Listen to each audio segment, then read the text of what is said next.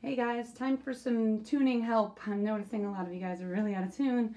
Do your best, be careful, try not to break a string.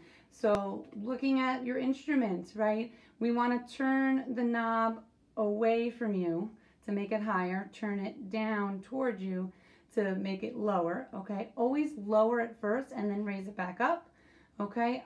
Because if you raise it up too high, that's how you'll break a string. All right, if you're not sure, always just lower it first. Make sure you're pushing the peg in as you turn. Cello, it's harder. You really got to use the muscle. Push it in as you turn, and you only need to turn a little bit. So I'm going to try to show you this backwards. Like if I were to tune my A string here, okay? I'm going to hold it on my chin here. Here, I got lower. I barely moved it, right? And now I'm back. See how very little my hand is moving to tune it? Okay, that's all you need. If you're only slightly out of tune, you should be using your fine tuners. Remember, lefty lowers, righty raises. Okay, and again, lower it first and then raise it back up. Ideally, if you can bow and tune at the same time. Hear it change?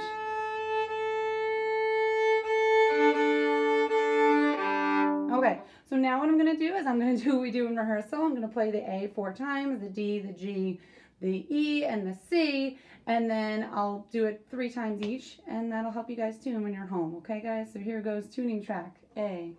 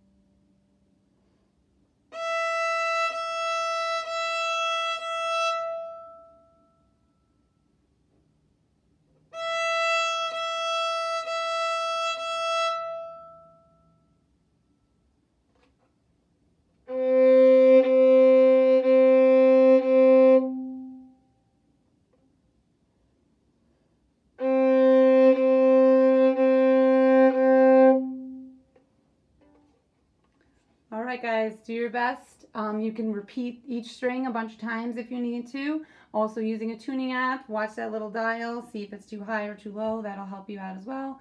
Let me know if you have any questions. And all right, good luck, guys. Bye.